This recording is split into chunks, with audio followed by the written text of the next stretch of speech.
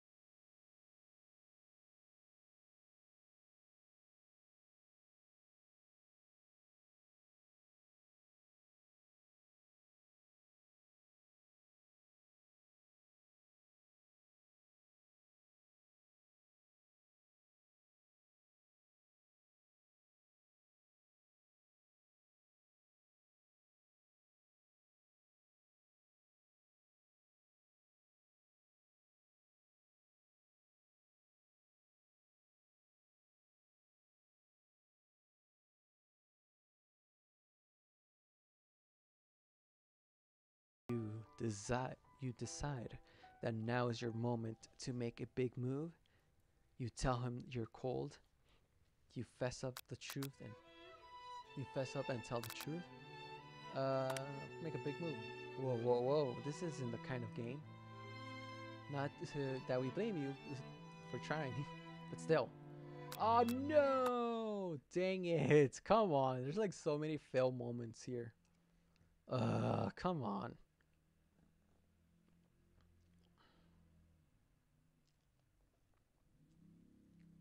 Like, what is even going on?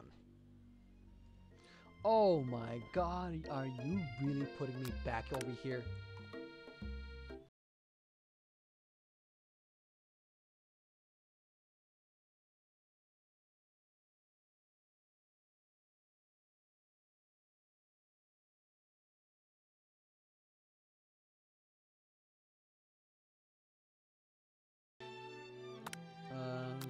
Okay. Oh boy.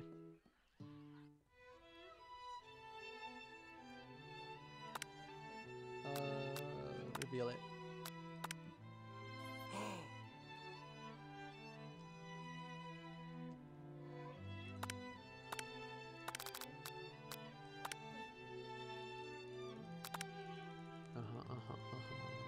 Yeah, yeah, yeah.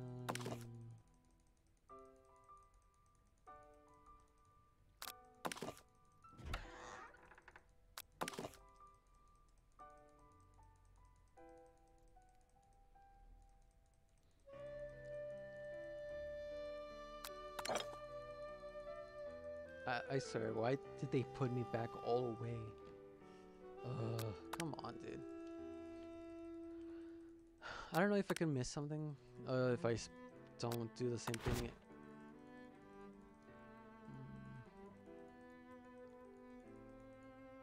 I think that's it. Aw. Let's try fess up. Oh, okay, that result. I think I've developed feelings for you. I might be I might. Oh, okay, it's girls. I might be developing feelings for you too, but I'm concerned. I can't let anything get in the way of my dreams. Overwhelmed, you take off the jacket and run for the door. But the thought of leaving Colonel in the midst of such an emotional breakthrough gives you pause. You stopped yourself. Colonel? Yes, RockerDG-kun. I honestly think this might be the beginning of something wonderful. I think you're right. We should take things slow. You talk. Oh, this is getting intense. Oh my god, I couldn't help like laugh. I couldn't hold in laughter. Oh my god. Anyways, back to the story. Okay. Narrating voice. Okay. You talk late into the night and drift off into slumber. Dream sequence.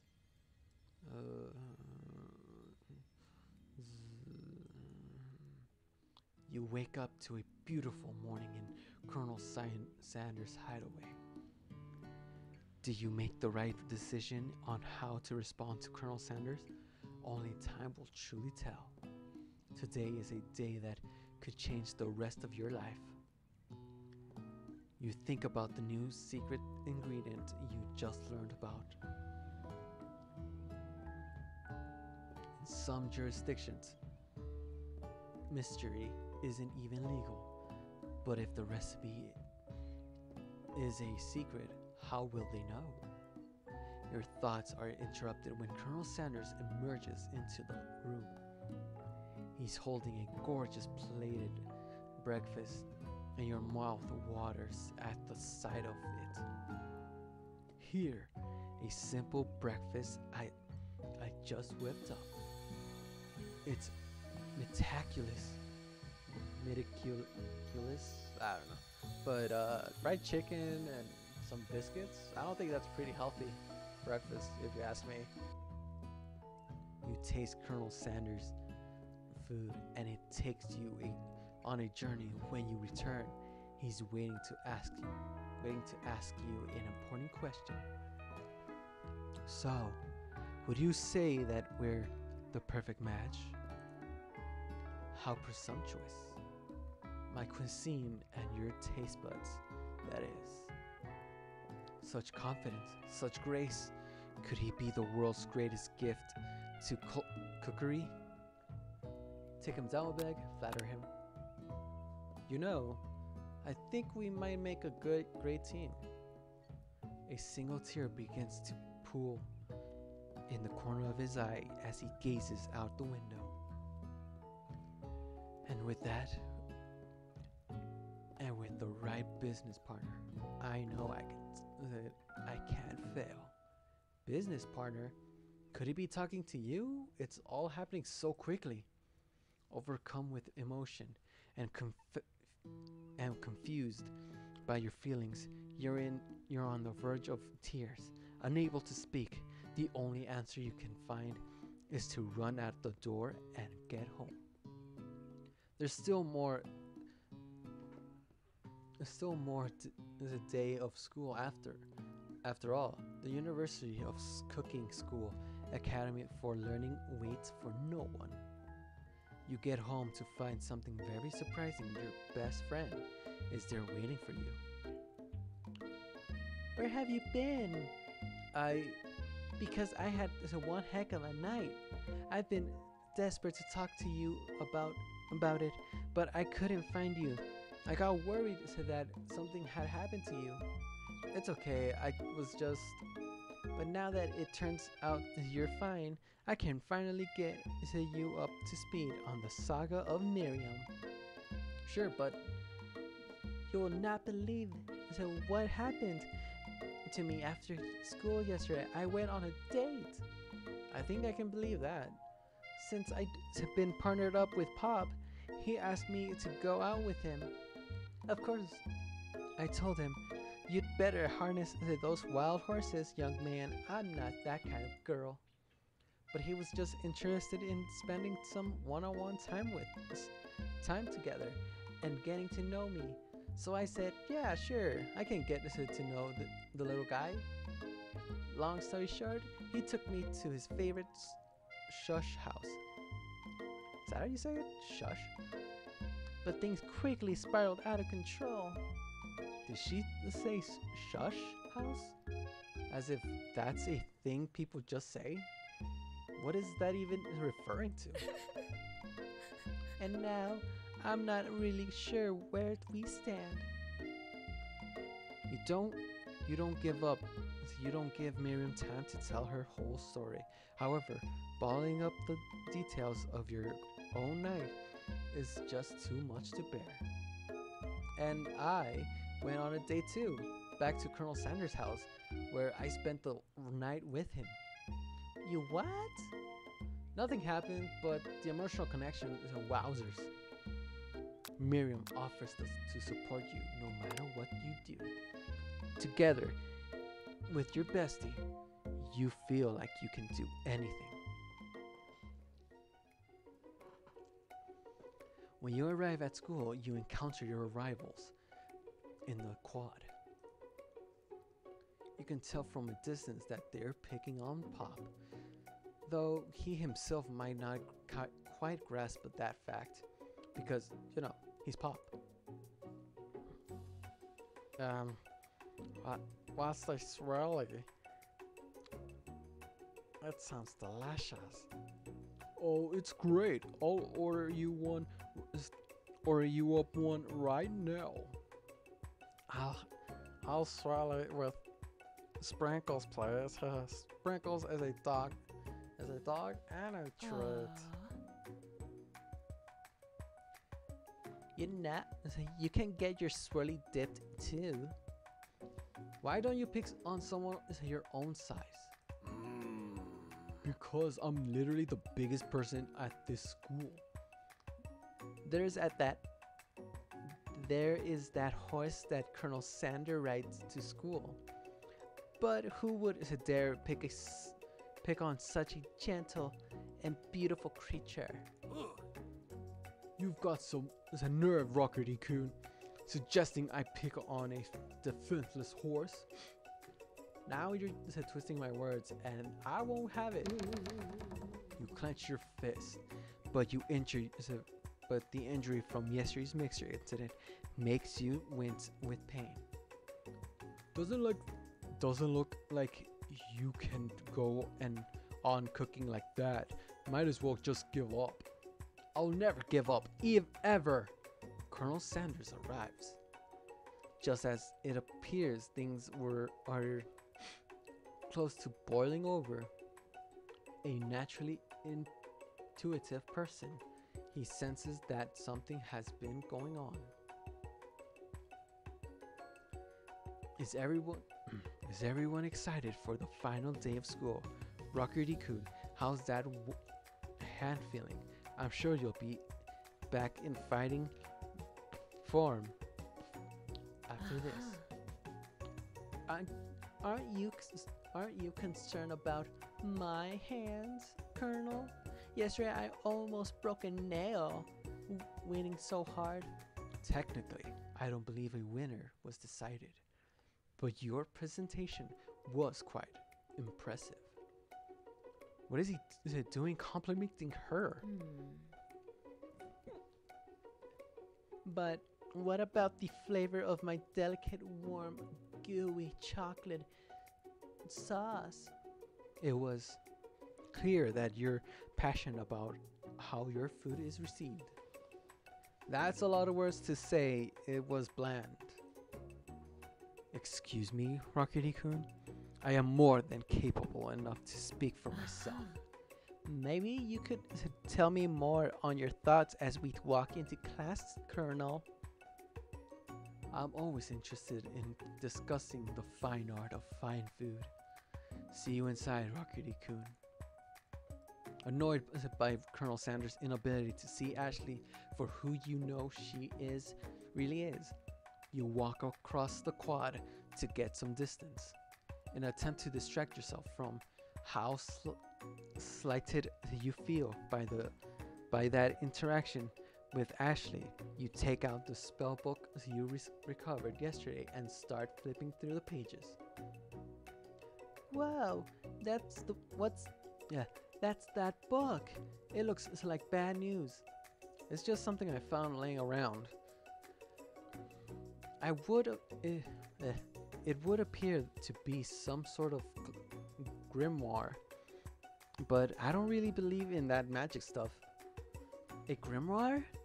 Like a book of spells? I don't know. You should spend so much. Who would spend so much time decorating a spell book, magic book, if it weren't really powerful? I can think of one surefire way to find out. You open a page covered with arcane warnings. Cast only in case of extreme emergency, it says around the edges of the pages. I could use this spell here that says it will erase anyone I choose from all of my memories. If I scrub out the Colonel Sanders, it would probably help me focus better on the upcoming final exam. That is a way drastic. Couldn't you do something else, like anything else, not rooted in dark magic? Maybe tie a string around your finger? Okay, fine, it is drastic, but desperate times call for desperate measures. You've got a memory erasing spell sitting right in front of you, and a pretty good excuse to try it on. I'm not gonna do it. I know it's not gonna be really good. You take your friend's advice and put the book away. It's almost time for class. Sprinkles is already in the room waiting for the students to arrive. He clears his voice to make a quick announcement. I want you all to know I feel something of a dog moment coming on, but I assure you it's nothing to be afraid of. His cute little nose scrunches up and he begins to breathe quickly. He must be hungry. Reach for some old homework to give him as a snack. Dogs can be rather unpredictable, especially Sprinkles. Wait to see what happens. Sprinkles stops in his tracks. He focuses in on the window. The room is deadly silent. When you follow his gaze, You see a tiny orange squirrel perched on the cherry tree outside. Sprinkles turns feral and runs to the window of the classroom. He begins barking uncontrollably at the squirrel outside. Terrence, I told you never to come back here. Terrence, I will destroy you, Terrence. Sprinkles is barking furiously. Drool is flying off his face. The squirrel looks over, but he doesn't say anything back. You wonder, is that even a talking squirrel who named him Terrence? Who named him Terrence? You'd better not show your chubby cheeks around here ever again. After Sprinkles is satisfied that his presence has been felt by not only Terrence, but any other squirrel is hearing distance, he returns to his professional tone. Ahem. I apologize for the outburst. This actually brings up an important point. Thank you, RockerDGaming, for reminding me to auto out this indispensable bit of wisdom. You see, but before he can go any further, Miriam's love drama spills over into the class. Sprinkle is interrupted by sad whimpering coming from the back of the room. I told you to save it for class, after class, but I miss you. We went on one date, Pop, and how can you miss me when I'm right here? Pop's voice quivers as he pleads his case to Miriam. Every time I blink, you go away again. That's a really cute thing to say. Miriam, what happened between you and Bob? I got her in trouble and now she's mad at me.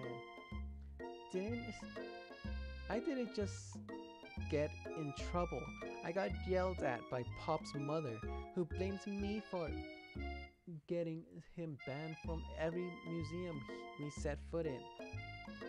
Oh, so that's what you meant by shush house. Pop, we just went on one date. We're over. And it meant so much to me that I made this for you. What in God's name is that? To her to go on arguing, Pop leaves his creation behind and runs out the room. Nothing like a loud public breakup to cast a pall over the final day of school. Well, that was unfortunate, but we mustn't be distracted from what lies ahead. The final competition, showdown challenge exam. I'm still working on the title.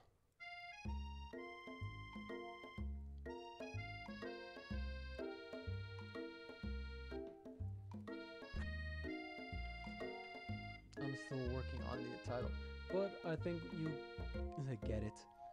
Test time approaches. See you all in the arena. But before you can think about your upcoming competition, there's a very beautiful soul nearby in need of a pep talk. But guys, I think I'm gonna leave it off here. If you like the video, leave a like, comment, share, and subscribe if you're new. Turn on bell notifications to know when I upload every time. Follow me on my social medias. The link to them are in the description down below. Also to my other channels are there. Go subscribe to them.